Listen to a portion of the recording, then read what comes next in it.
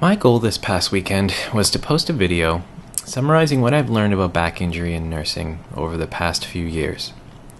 But the weekend's over, and it's still not done. So I decided to post this for now, a foreword to the 10-minute video I plan to post soon. My motivation for making the summary video came from the amount of misinformation out there on this topic. And I feel that if I were a nurse, I'd want to know what I now know. You know? Of course, I recognize that our current understanding about how to protect against back injuries will probably change. I found a great example of how much things have changed over the past 35 years. A book from 1975 states that the reason we get back injuries is that the spine wants to curve. It is these curves that make us prone to injury. The book goes on to advise that in order to protect the back, we should slouch forward when sitting or standing. This is the exact opposite advice someone might give you today.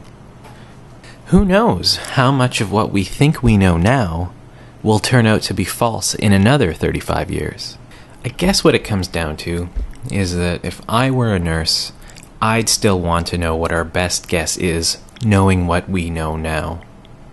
I find it a terrible irony that our society sacrifices the health of our nurses in the pursuit of a profession focused on healing.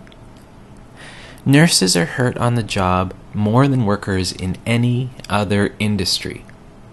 For what it's worth, I think we can do better. Thanks for watching, and stay tuned.